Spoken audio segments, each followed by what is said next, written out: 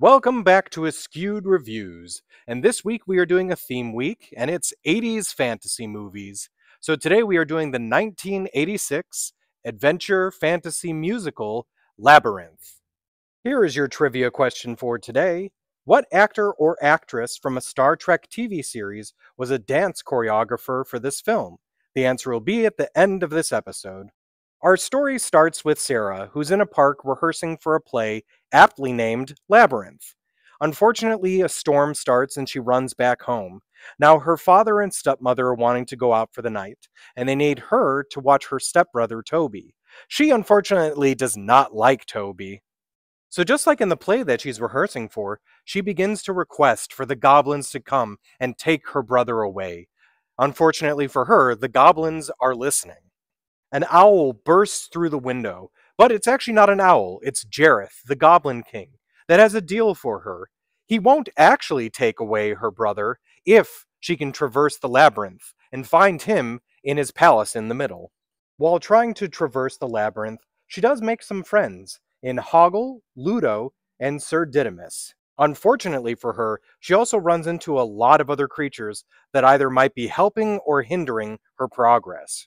Now, will Sarah make it to the center of the labyrinth? Or will Jareth keep the baby and turn it into a goblin? Now, the story for Labyrinth is loosely based off of the book Outside Over There by Maurice Sendak. Maurice Sendak also made the book Where the Wild Things Are, which also a lot of inspiration of what creatures looked like came from that. And of course, there's very similar story and tone with the books The Wizard of Oz and Alice in Wonderland. This movie had a lot of great people working on it. For instance, Jim Henson was the director, Terry Jones from Monty Python and the Flying Circus wrote the script, and George Lucas was actually the producer. David Bowie did an amazing job as Jareth, but there were some other actors that were up for the role as well, including Kevin Kline, Simon MacCorkindale, and even Michael Gothard. Now, once they realized they wanted a rock star as Jareth, other possibilities were Michael Jackson, Prince, Mick Jagger, and Sting. But it was actually Henson's own kids that talked him into going with David Bowie because of his popularity at the time. Jennifer Connelly was very lucky to get the role of Sarah. There was actually quite a few other actresses that were up for the role as well, including Helena Bonham Carter, Jane Krakowski, Yasmine Bleeth, Sarah Jessica Parker, Mary Stuart Masterson, Laura Dern, Maddie Corman, Carrie Green, Lily Taylor, Laura San Giacomo, Ali Sheedy, Marissa Tomei, Trini Alvarado, and even Mia Sara. Here's an interesting piece of information for you. Legend and Labyrinth were being filmed at the same time right near each other. While this was happening, a lot of the cast of both movies got to intermingle. Now, Brian Henson apparently gained a bit of a crush on Mia Sara, so much so that years later, they started a date and eventually got married. Also, by the way, Brian Henson is the one who does the voice for Hoggle in this film. You are probably well aware that the baby in this film is named Toby, but did you know that the original name in the script was Freddie? They had to change it because the baby would not react or look at anyone unless they said his actual name. And this baby is Toby Froud, who is the son of Brian Froud, who is the conceptual designer that worked on both this film and The Dark Crystal. This will probably come as no surprise to you, but they use the same dog for Ambrosius and for Merlin in this film. Now, what's interesting is the way that they got the name of both of the dog characters is there was a book called The History of the Kings of Britain, where the character, the sorcerer Merlin, is in that book, and his full name is Merlin Ambrosius. So it's never actually stated in the film, but at one point in the script, they had it that the junk lady was actually going to be Jareth's mother.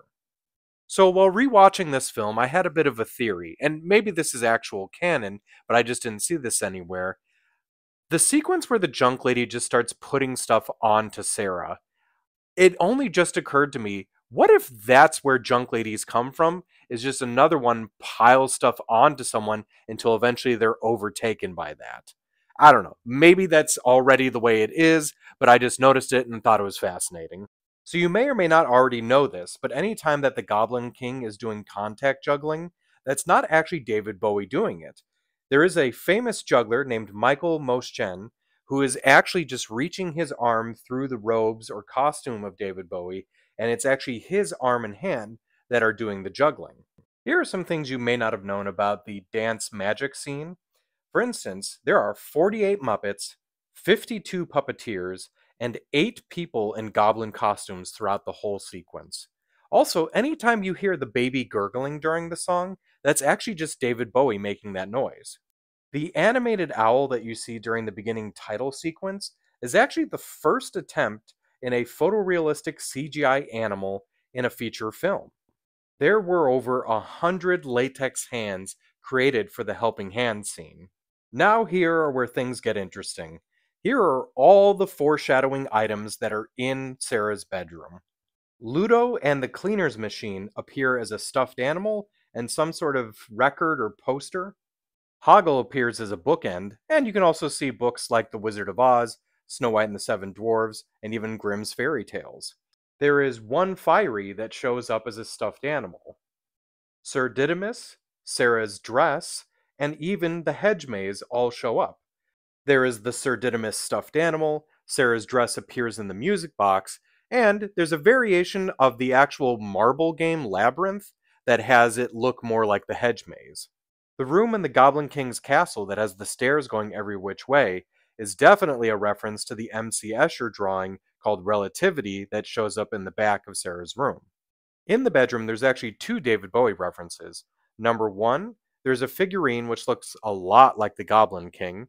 And number 2, if you look on Sarah's mirror, there's a picture of a woman and David Bowie together. What this is the woman is actually Sarah's mother, and David Bowie is the man that managed to take her mother away from this family. It adds a whole nother level to the Goblin King looking like him, doesn't it? Now, this last reference I just have to point out because it's very nerdy and I'm a huge nerd. There's a Dungeons and Dragons book on Sarah's bookshelf. Now, if you can't get enough of the movie Labyrinth, there's a ton of ways to still be able to enjoy it. There's lots of different options when it comes to comic books. There are 2 video games, one that came out for the Commodore 64, and one that only came out in Japan for the Nintendo Entertainment System. There are multiple board and card game variations, a tabletop RPG. There are a bunch of different book options, including the novelization of the film, which has a bunch of different scenes that are quite different from the movie. There's even a book called The Goblins of the Labyrinth, which goes really in depth to all the creatures. Even kids' books. So I absolutely love the movie Labyrinth. In my opinion, it's a must-see movie from the 80s that everyone should watch at least once. Now, I do think the acting that David Bowie and Jennifer Connelly portray in this film isn't that great, but I do believe Jennifer Connelly has gotten much better over time. But I'm still going to give this movie a 5 out of 5, as it is a great movie, and I'll remember scenes from it probably for the rest of my life. Now, as for the trivia question from the beginning of this episode, what actor or actress from a Star Trek TV series was a dance choreographer for this film? It was Cheryl McFadden, and you might know her a bit better by her other stage name, Gates McFadden, on Star Trek The Next Generation, where she portrayed the character of Dr. Beverly Crusher. I hope you enjoyed this episode of Askewed Reviews. If there's a movie you'd like to see get a review, just mention it in the comments. And as always, like, comment, share, and subscribe.